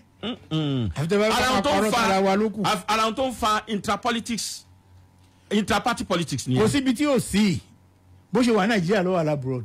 ṣé bí gómìnà wa nípìnlẹ̀ Ọ̀yọ́ ṣe ń handle ọ̀rọ̀ bọ̀ intraparty politics yìí ṣó tẹ́yìn lọ́rùn ẹ̀yin gẹ́gẹ́ bíi Dìran Ọdẹ́yẹmí deputy national publicity secretary. mo wà ní position láti bá gómìnà sọ̀rọ̀ láti gbà wọ́n nímọ̀ràn wípé ẹ ṣe jẹ́ ká gbà báyìí ẹ ṣe jẹ́ ká ṣe báyìí. mo dẹ̀ rò pé ààyè ṣẹ̀ṣẹ̀ ṣí sílẹ̀ láti gba àwọn ìmọ̀ràn yẹn ni láti jókòó láti eléyìí tí olóyìnbó pè ní a diagnose nǹkan a review situation káwájọ wò pé kí ni solution àsìkò àyè ṣẹ̀ṣẹ̀ ṣí sílẹ̀ ni ká fi lè sọ̀rọ̀ ọ̀rọ̀ yìí. kò tí ì sáyè yẹn tẹ́lẹ̀. kò sáyè yẹn tẹ́lẹ̀. sáyè tí wá sílẹ̀ báyìí. sáyè tí wá sílẹ̀ báyìí. kí lẹ́yìn rí gẹ́gẹ́ bí ojú tẹ̀yìn fi wò lọ́wọ́lọ́wọ́ báyìí. ojú tẹ̀mí fi wò lọ́wọ́lọ́wọ́ náà ni pé tí wọ́n bá ti pèèyàn ní adarí àbí olórí àwọn nǹkan kan wà tí ó gbọ́dọ̀ mú mọ́ra àwọn nǹkan kan wà tó gbọ́dọ̀ gbà mọ́ra. tó gbọ́dọ̀ gbà mọ́ra tí wọn ò sì gbà mọ́ra. ṣe mọ̀ pé bí èèyàn bá ń ṣe bísínẹ́sì ara tiẹ̀ tó jọ gàǹbì iṣẹ́ ẹ̀ tó bá dédìí òṣèlú àwọn olóṣèlú lọ̀gá ẹ̀. ẹ tó sọ. tí èèyàn bá ń ṣe bísínẹ́sì ara ẹ̀ lórí ipò ní ìtọ́jẹ́ pé ìwọ la lò fún símbọ̀ wa ìwọ ni kò síwájú wa. àwọn lọ̀gá ẹ̀. àwọn lọ̀gá ẹ̀. ṣé gómìnà wa gbà pé ọ̀gá ni wọ́n ni. òun náà la ń sọ wípé ìyàtọ̀ tó wà ń bẹ nìyẹn pé téèyàn bá ti ń bọ̀ láti business world tó tó bá dénú òṣèlú àwọn kankan wà tó ṣe máa kọ́nú òṣèlú. kò sẹ́ni tó ń gbọ́n tán ní òṣèlú ilé ayé kẹyìn ò gbọ́n tán káyọ̀ pé ní òṣèlú. ó lè kàwé kó jẹ́ phd kó gba phd kó bí ti Kọ́lá Ládòkè tó bá dénú òṣèlú bí ọmọ kindergarten ni ẹ torí ẹni tí ò kàwé rárá tó ti ń ṣòṣèlú ọ̀bọ̀ pẹ̀lú gbogbo experience á sọ àwọn nǹkan kan fún ẹ tó ọgàn àtúrò ìpele ayé pé méjì. ìwé mélòó ni bàbá Adédìbúkà bàbá Adédìbúkà ò ṣe phd ó dá nígbà tó fi jẹ́ bí ọ̀pá kan tó ń da gbogbo ẹran màálù olóṣèlú ní náà tó lẹ́yìn Ìbàdàn náà tó lẹ́yìn Ọ̀yọ́ state bọ̀ ní gbogbo kì í ṣe south west gan ní gbogbo Nàìjíríà. so òṣèlú ọgbọ́n òṣèlú yàtọ̀ sí pé mo kàwé àbí pé mo wá láti business world àbí pé èmi ní GMD ó yàtọ̀ síra wọn. so tí èèyàn bá ṣẹ̀ṣẹ̀ wá dé ó ṣẹ̀ṣẹ̀ kíkọ́ ni. gómìnà wa tí ìkọ̀kọ̀ tó wọbẹ̀. wọ́n kọ díẹ̀ ṣùgbọ́n wọ́n ikọ̀ tán. wọ́n ikọ̀ tán. bẹ́ẹ̀ yẹn làwọn kan ṣe kúrò ńbẹ̀ tán fi ya kúrò lọ́dọ̀ wọn. wọ́n mọ àwọn wo ló lọ sí APC. ẹ gbọ́ pé àwọn kan. ìyàtọ̀ tó wà nínú ẹgbẹ́ tiwa tínú mi ń dùn sí tá a dẹ̀ dúpẹ́ lọ́wọ́ Ọlọ́run ni wípé pẹ̀lú gbogbo èhónú tí wọ́n fi hàn àti gbogbo ìjà tó ń wà kò sẹ́ni tó sọ pé òun lọ sínú APC o èmi ò mọ̀ o. ó dáa inú PDP náà ti ń jà wípé ókè tẹ́yìn bá ní báyìí àwọn tí ò declare àpáwọn lọ sí APC tí wọ́n sì ti bọ́ sẹ́yìn tí wọ́n ṣe pẹ̀lú gómìnà mọ́ ẹ̀ mọ̀ wọ́n ni. òun náà ni mo ń sọ yìí. ṣé gómìnà Ládọjà ṣì wà pẹ̀lú wọn. àti gbọ́ pé wọ́n sí pẹ̀lú wọn o àfi tẹ́yìn bá sọ nǹkan mi fún mi. òṣèlú lẹ́yìn ṣe yẹn. àfi tẹ́yìn bá sọ fún mi. tẹ́yìn bá sọ pé ẹ mọ̀ àjẹpọ̀ òṣèlú lẹ́yìn. irọ́ mi ò mọ̀ àfi tẹ́yìn bá sọ fún mi. ẹ̀yin lòṣèlú. ẹ̀yin òṣèlú lẹ́yìn sọ fún yín pé bàbá ni ọlọ́lá wa. bàbá gbogbo wa lọ́lá wa. bàbá gbogbo wa lọ́lá wa. bàbá gbogbo olóṣèlú ni. ẹbí wọn wà lẹ́yìn wọn àfi tẹ́yìn bá gbọ́ nǹkan mi tẹ́ bá sọ fún mi ní ìsìn ni. ok a jẹ́ pé ẹ ti bẹ̀rẹ̀ òṣèlú lórí rédíò. òótọ́ ọ̀rọ̀ la jọ ń sọ fúnra wa o. ṣé gbogbo àwọn tí a máa ti gbé lára PDP náà wá rí ṣé lára àwọn tí wọ́n jọ gbé wọn débẹ̀ ṣé lára àwọn gbogbo wọn ló wà pẹ̀lú wọn báyìí. òun náà ni mò ń sọ yìí wọ́n lè má sí pẹ̀lú wọn ní tara ṣùgbọ́n wà nínú ẹgbẹ́ tọkàntọkàn. ní tọkàn. ok ó wá pín sí méjì. bẹ́ẹ̀ni. ọ̀tọ̀ ní ti gọ́vnà Ṣèyí Mákindé ọ̀tọ̀ ní teko ewé ní kejì. èkejì báwo. ṣe bí parallel congress lẹ́sẹ̀. òun náà ni mò ń sọ yìí sẹ́. èwo ni the second congress. àwọn tínú ń bí. àwọn wo nìyẹn. ẹ̀yin náà mọ̀ wọ́n. ẹ̀yin ẹ ṣàlàyé ṣe bí ẹgbẹ́ yín náà wà. ẹ̀yin tẹ́ ẹbí mi léèrè ẹ béèrè. ṣe bẹ́ẹ̀ yín mọ̀. tẹ́yìn bá béèrè èmi á dá yín lọ. ó yẹ àwọn wo ni. ẹ̀yin sọ fún mi wípé àwọn báyìí ni. àwọn wo ni inú ń bí. ẹ̀yin ṣàlàyé. ẹ̀yin náà mọ̀ wọ́n. èmi ò mọ̀ wọ́n èmi ò ṣe olóṣèlú. ìṣòro ṣùgbọ́n oníròyìn nìyí. oníròyìn lèmi. tẹ́ ẹ bá dárúkọ màá ṣàlàyé fún yín. àwọn wo ni inú ń bí. tẹ́ ẹ bá dárúkọ màá ṣàlàyé fún yín. ẹ̀yin ò mọ̀ àwọn tí inú ń bí. mo mọ̀ pé àwọn kan ń bínú. àwọn wo. mo mọ̀ pé àwọn kan ń bínú. àwọn wo. ṣé ká máa dárúkọ lórí rédíò ni. ẹ̀rọ àwọn ọmọ ẹgbẹ́ PDP náà ni. àwọn ọmọ ẹgbẹ́ PDP tínú ń bí wọ́n wà. wọ́n ṣe olóòótọ́ wọ́n ṣe parallel wọ́n ṣe congress míì. wọ́n sì yan olórí tiwọn bẹ̀. wọ́n sì yan olórí tiwọn bẹ̀. ṣùgbọ́n olórí ti wá di méjì báyìí. olórí ò di méjì o. mélòó ni. mò ń bọ̀ ẹ jẹ́ kí n ṣàlàyé ẹ̀ fún yín. ṣe rí parallel tó wà bí wọ́n ṣe ṣe ní méjèèjì yẹn àwọn àgbà ẹgbẹ́ ní Àbújá nígbà tí ọ̀rọ̀ bá tó sọ a máa jókòó a máa sọ̀rọ̀ lé lórí a máa bẹ àwọn èèyàn tínú ń bí tó jẹ́ pé tó bá ṣe. sọlọ́pọ̀ èèyàn wà lọ́dọ̀ gómìnà. mi rò pé ó wà ń bẹ̀. bẹ́ẹ̀ ni èdè lẹ́ẹ̀mọ̀ wọn. mi rò pé ó wà ń bẹ̀. ṣé bẹ́ẹ̀ dẹ̀ lẹ́ẹ̀mọ̀ wọn. ibẹ̀ yìí náà bí mi léèrè nísìnyí. èmi bá dárúkọ ẹ̀kọ́ ni. nígbà tẹ́ bá dárúkọ màá sọ pé wọn ò síbẹ̀ àbí wọ́n wà ń bẹ̀. ẹ̀yin náà ìṣòṣèlú ni mo sì dá mo gbà fún fún. ọlọ́pàá ènìyàn ò sí lọ́dọ̀ gómìnà. lórí fídì èèyàn máa ń ṣe lẹ́gọ́fà èèyàn á ṣe lẹ́gọ́fà èèyàn á túlọ̀ báyìí. mo ti dá yín ló ẹni tó wà ń bẹ̀ mo ní kò sí ń bẹ̀. kò sí ń bẹ̀. ẹ̀yin nípa àjọ ń sòótọ́ fúnra wa. òótọ́ náà lájọ ń sọ kò sọlọ́pọ̀ èèyàn ń bẹ̀ ṣùgbọ́n ọlọ́pọ̀ èèyàn wà náà tó gbé gómìnà débẹ̀ tẹ́lẹ̀. a dúpẹ́ lọ́wọ́ Ọlọ́run. kí ló wá dé tí ò sí ń bẹ̀ mọ́. òun náà ni mo sọ pé ẹ̀hónú wà ìkùnsínú wà àdẹ̀lẹ̀ fẹ́rù ẹ̀kún lóṣèlú. ọlọ́pọ̀ èèyàn àtàwọn tó kù. bẹ́ẹ̀ni. ẹ mà àwọn tó kù yẹn náà o.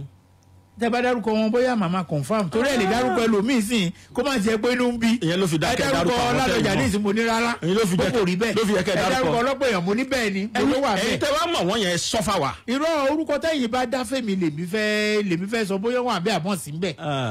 èmi mọ̀ wọ́n ṣùgbọ́n tẹ́ ẹ bá dárúkọ wọn máa sọ ẹni báyìí wà ń bẹ̀ o ẹni báyìí ò sí ń bẹ̀ o torí òṣèlú ibi tí òtún yẹ yí dé ni pé àwọn kan wà ń bẹ̀ tí wọ́n sọ pé nú ń bí ṣùgbọ́n tó bá tún di àtúntún ọ̀rọ̀ sọ wọ́n tún mọ̀ bọ́ tún bá gómìnà sọ̀rọ̀. òṣèlú ọmọdé yẹmí. gómìnà náà ń bínú sáwọn kan pé ńgbà tó bá ki fóònù mọ́lẹ̀ ó bá wọn kan náà sọ̀rọ̀ o òṣèlú yẹn ò lè yé e. ara òṣèlú náà nìyẹn. ara òṣèlú náà ni. iná nìyẹn. iná nìyẹn o. lọ́fi sọ pé tó lóṣèlú bá ṣèpàdé tán tó bá dago 4 òru wọ́n ṣẹ̀ṣẹ̀ ṣe bẹ̀rẹ̀ tó bá dago 5 òṣèlú tún bẹ̀rẹ̀. à ń padà bọ̀.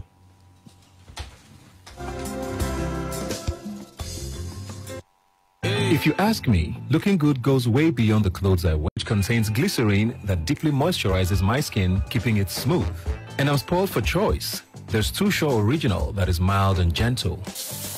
When I want a cooling sensation on my skin, I use Too Sure Cool with menthol. And if I want, there's also Too Sure Herbal Moisture Plus with eucalyptus oil that soothes. I'm Ebuka Obi Uchendu, and I trust new Too Sure antibacterial soap that kills 99.9% of germs to keep. It's bubbly and making time to play. It's not taking life too seriously and adding a touch of crazy. Fanta is flavor. Fanta is laughter. Fanta is color. How are you going to color your day? Fanta. Color every moment.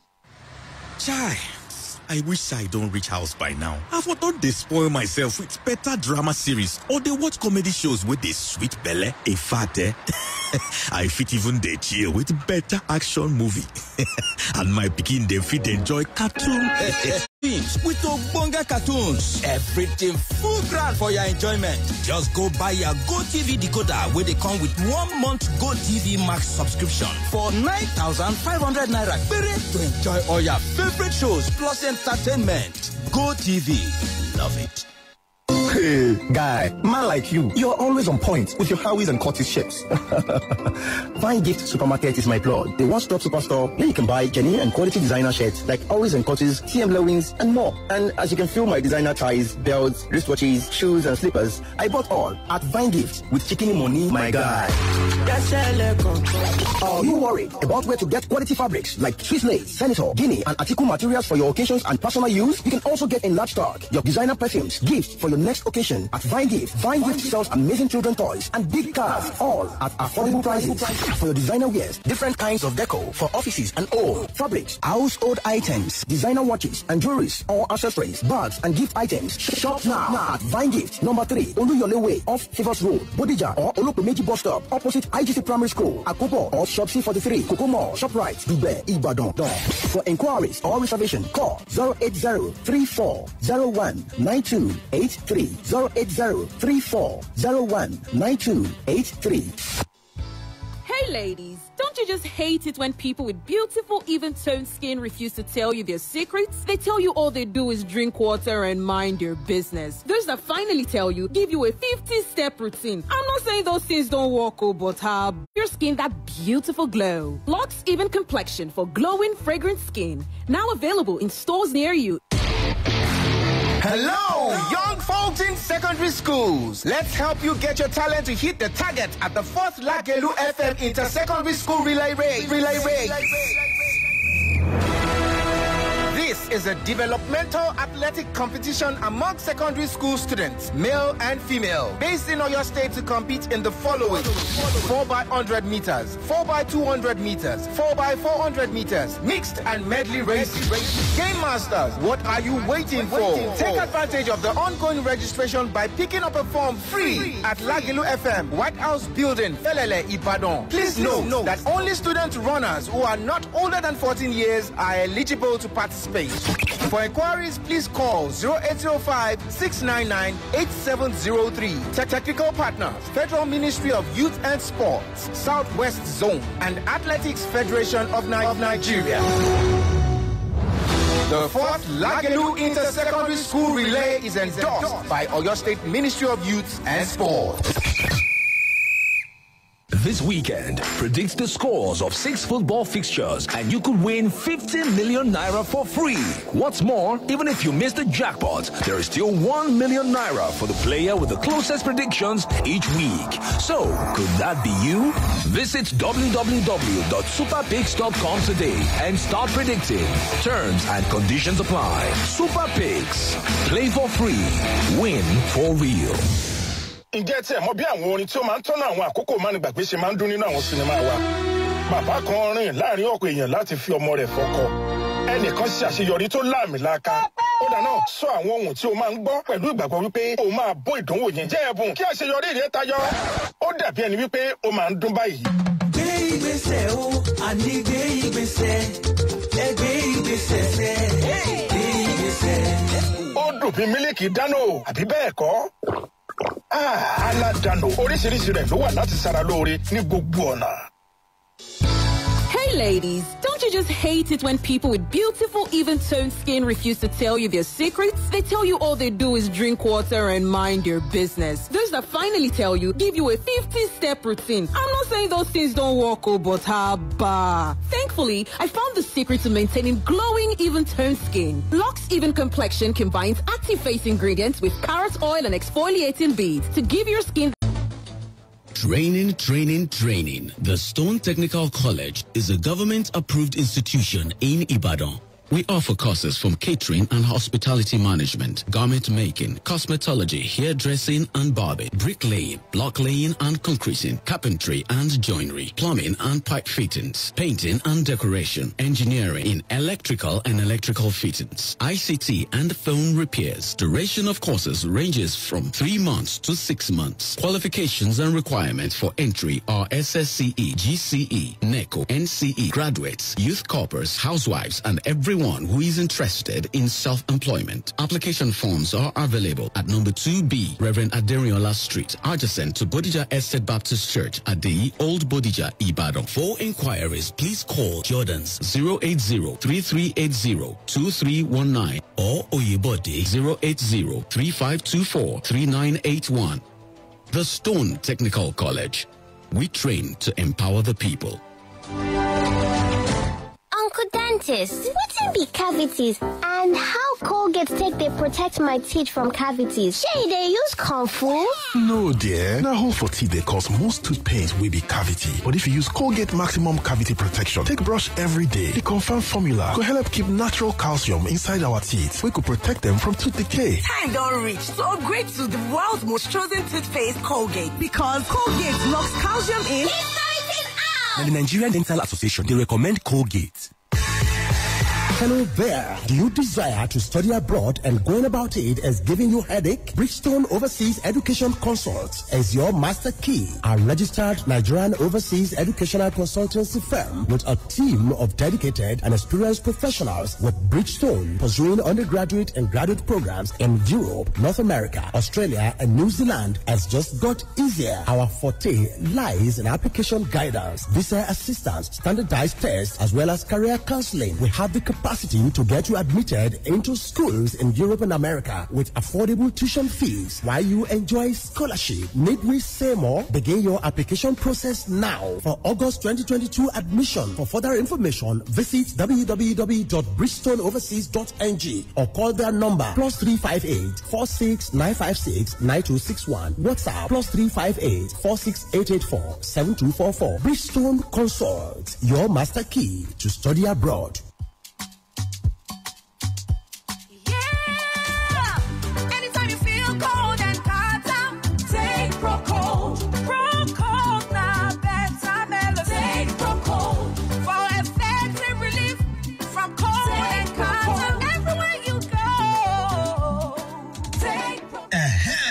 No Wakamis Rodo. Proco get paracetamol and phenylephrine for effective relief from cold and catarrh within 20 minutes. Now, Orange Drugs Limited distributor. If symptoms never stop after 3 days, make you waka go see your doctor.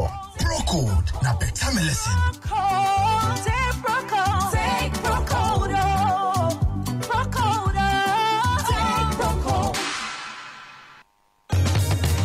ọ̀rẹ́ ọmọbìnrin yẹn lò nǹkan kan. ṣé o tún ti bẹ̀rẹ̀? abz làṣírí ibẹ̀ ọṣẹ ìfọyín close-up kún fún antibacterial zinc abz bẹ́ẹ̀ ló ń fúnni ní ààbò tó péye ìlọ́po mẹ́ta àti pé a tún fún eyín ẹ̀ ní ìtura ìlọ́po mẹ́ta ó yàtọ̀ sọ́ṣẹ ìfọyín ṣá.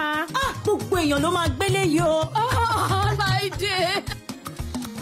ọṣẹ ìfọyín close-up ti tún kún fún antibacterial zinc pẹ̀lú ààbò ìlọ́po mẹ́ta àti ìtura tó péye ìlọ́po mẹ́ta. Why are you dancing this early morning? What is the occasion? It is Food Court 39th anniversary. Ego choke. Oh, to my loud gun. Jamisi, ọ̀rẹ́. Spend Wins 8,000 naira and gets 1,000 naira free meal voucher. You can get this and many more exciting offers from all Foodco outlets in Ibadan. Buy 2 t-shirts, get 1 free. Coca-Cola 1 liter, 160 naira. Ovaltine refill 400 gram, naira and 70 naira. Fruta fruit drink 500 ml, 100 naira. Mini-me pasta macaroni 475 gram, 240 naira. Get this and many more exciting offers from all Foodco outlets in Ibadan. Promo runs from October 29th to November 7, 2021. Offer valid while stock lasts. Terms and conditions apply.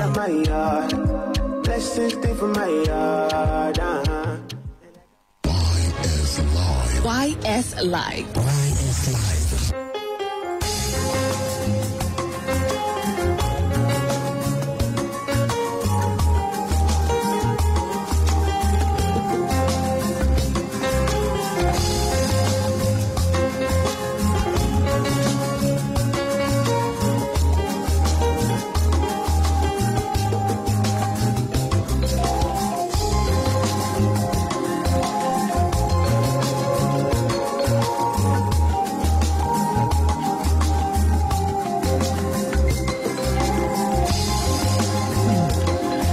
Yeah, inter-party politics, òṣèlú ní gbogbo ẹ̀, personal interest, general interest. Yes, mo ti dárúkọ ọlọ́pọ̀ èèyàn ẹni lóòótọ́ wọn sí pẹ̀lú ṣùgbọ́n wà ní ọdún kejì. Ṣùgbọ́n inú PDP náà sì wà. Bẹ́ẹ̀ ni inú PDP ló wà. Jọ́gọ̀ ńkọ́, Fẹ́mi Jọ́gọ̀. Inú PDP ló wà, àwọn náà ò sí pẹ̀lú gómìnà. Ẹ̀yin gẹ́gẹ́ bí Deputy National Publicity Secretary, ipa wo lẹ wá ń kó láti tó lé yín nípínlẹ̀ Ọ̀yọ́? Ipa tá à ń kó náà ni pé àjọ gbogbo ẹ̀ síra wọn láìpẹ́ yìí tí ò ní jìnnà rárá. Gbogbo igun kan igun kejì báwo ló ṣe ń affect democracy ìjọba àwa ara wa? Kò wá affect democracy lọ títí torí wípé tí a bá ń jà nínú ilé ara wa kò kan aráàlú, wọ́n ń jà nílé kejì ṣe wá kan ó ṣe wá kàn yín. Ìjà ara ti wá là wá ń jà, inú ẹgbẹ́ la ti ń jà, kò dí ìjọba lọ́wọ́. Kò díjọba lọ́wọ́. Ṣé èdè secretariat kan sọ pé torí wọ́n jà PDP wọ́n ti géètì secretariat pa ni. Kò díjọba lọ́wọ́. Kò dí pé à ń da títì lọ́wọ́, kò dí pé à ń award contract. Kò disturb concentration governor. Ìjà inú ẹgbẹ́ la ti ń jà. 09091551055 005699867 07069493000. Inter-party politics là ń sọ̀rọ̀ lórí ẹ̀. Effect on democracy. Wọ́n ní kò affect democracy o. Ṣé ti tabanikawo náà ní lájà aspect ti APC náà tó ń ṣẹlẹ̀ ìrànyìnrànyìn torí gbogbo ó fẹ́ jọ pé àti PDP àti APC. Ìyàtọ̀ tó wà nù APC àti PDP ìyàtọ̀ wà nù àwọn méjèèjì. Kí ni ìyàtọ̀ jàre o? Ìyàtọ̀ tó wà nù tiwa ni pé ẹ lè dárúkọ èèyàn kan báyìí kẹlóun ló ń dictate inú ẹgbẹ́ tiwa. Ṣùgbọ́n tẹ́ bá wo ẹgbẹ́ APC àwọn bàbá sọ pé pò ń bẹ̀ tẹ́ pé nǹkan tán bá ti sọ abẹ́ ti gé ni. Hello somebody. Hello. Hello ẹ káàárọ̀ o. Ẹ mà káàárọ̀ o. Yes sir, orúkọ yín láti bó o. Ìjàbọ̀dún ni lórúkọ mi láti Apẹtẹ. Good. Ẹ já gbọ́ èrò tí yín o. Mo ní ṣé ìjà ogun abẹ́lé náà à ń bára wa orí ń bọ́. À ń bára wa ṣeré ẹsẹ̀ ń dún ní. À ń bára wa ṣeré apá ń fẹ́ rè.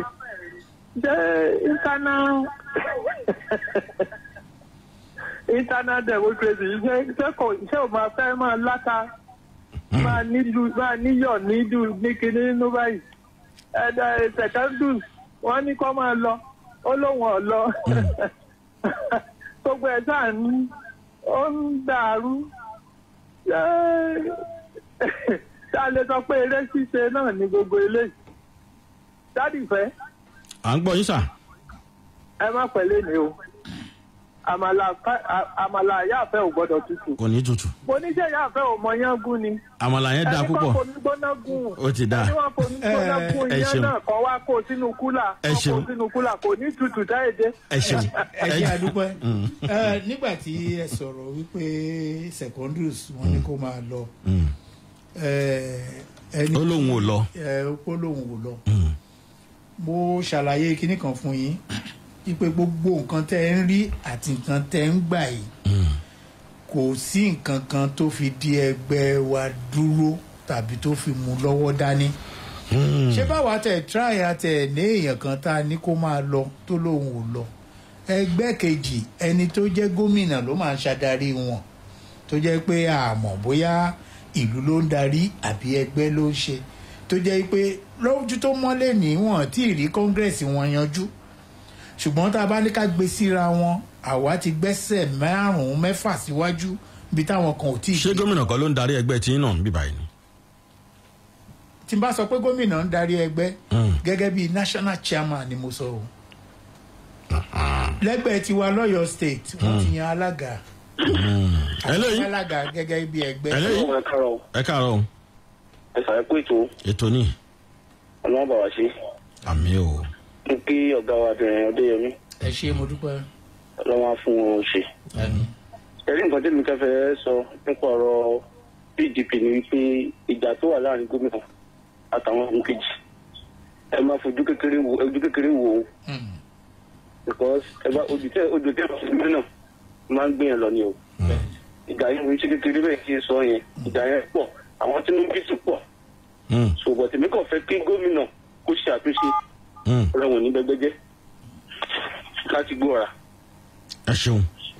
òótọ́ ọ̀rọ̀ lẹ sọ èmi náà dẹ̀ fara mọ́ àbá yín kò sí ẹni tí ó lè fi ojú kékeré mú wàhálà tó bá ṣẹlẹ̀ nínú ẹgbẹ́ torí koríko téèyàn bá fojú tínrín ó máa ń fọyàn lójú ni tí èèyàn bá na wèrè lẹ́gbàá ló tó máa mọ̀ pé ó lẹ́bí ẹnìkan oṣó tínú bá ń bi àmọ́ implication ẹ̀ káwọn ṣáà sọ pé àwọn tó jẹ́ wípé wọ́n ní fọ̀n wọ́n lè kanná wọ́n lẹ́nu wọ́n lẹ́sẹ̀ tó jẹ́ pé ipa tí wọ́n ti kó ní òṣèlú kò tí ẹni tó lè fọwọ́ rọ́ wọn sẹ́yìn eléyìí ló ṣe pàtàkì tó jẹ́ wípé pẹ̀lú àdúrà pẹ̀lú ẹ̀bẹ̀ àgbà wípé ọlọ́run á bá wa yanjú àwọ̀ ní Ọ̀yọ́ state. pẹ̀lú àdúrà pẹ̀lẹ́bẹ̀.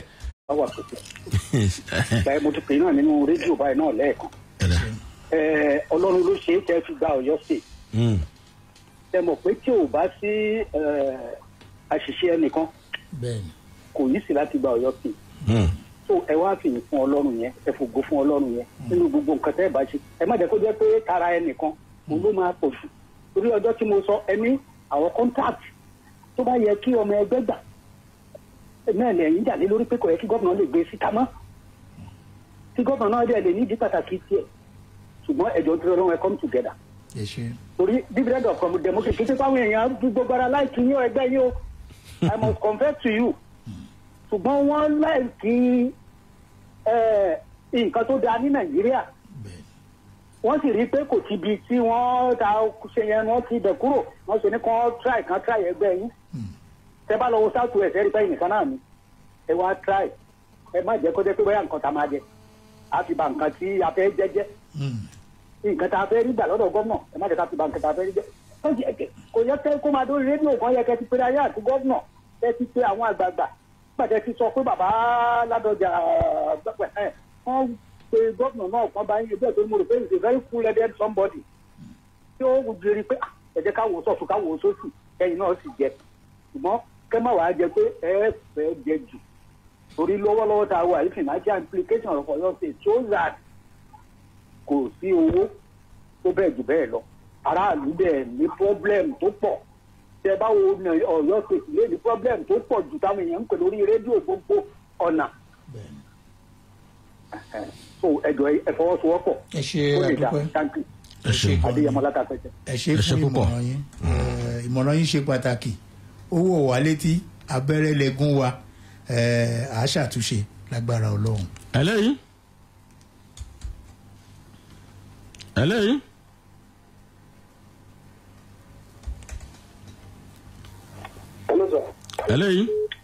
hello sir. hello. orúkọ tèmi ni alàgbàdà nílò láti amúlòkọ. ọ̀dà. a kí àlejò wa.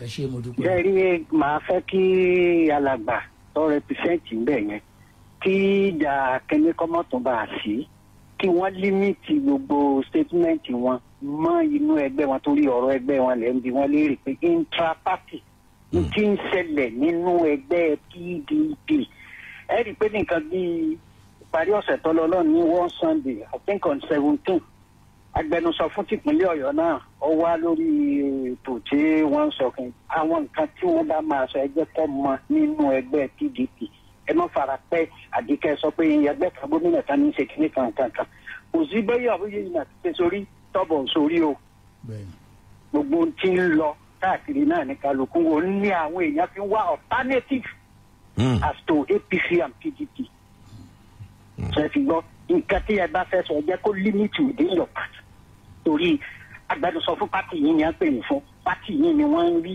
àṣìṣe ń bẹ̀. ẹ ṣe púpọ̀ bẹ́ẹ̀ bá ṣe correct ẹ má wulẹ̀ ta bá ẹgbẹ́ mi jẹ́ kọ́mọ bẹ́ẹ̀. ẹ ṣe púpọ̀ ẹ ṣe púpọ̀ ẹlẹ́yìí ẹ mà káàárọ̀ sà. bá ṣe fẹ́ mọ̀ ní bàjẹ́. àmì o. ojú ọlọ́run dẹ̀ bá mi kẹ́ ẹ tó pè tán nìkan. ta ló ń sọ̀rọ̀. ẹ jẹ́ torí ètò ààbò tó gbẹ́gẹ́ ẹ fún kọ́ bùnmi láti rí. ṣán wá yín ni. àkóbọ̀ lọ́tún lọ́sì àbá mọ́pọ̀ àwọn èèyàn kan níbẹ̀ ńlá sùn. ẹ sọ orúkọ yín tẹ́ bá ti lè sọ orúkọ yín à nílé gbà á. ilé ọlájà kí ló yà dìsá ló kọ mi. ó yá. ẹgbẹ́ tó wà lóde báyìí àwọn tó ń bá gómìnà jà àmọ́ tó ń bá wọn jà fún gómìnà dẹ̀ ní kán lo native intelligence àwọn tó bá kàwé nínú wọn oṣooṣù làwọn èèyàn rìtáyà kán fún wọn ṣẹ́ kán bá fáwọn ọmọ ẹgbẹ́ wọn gan níṣẹ́ lọ́tún lọ́sì káàmù ó reduce jàǹdùkú gangan yóò dínkù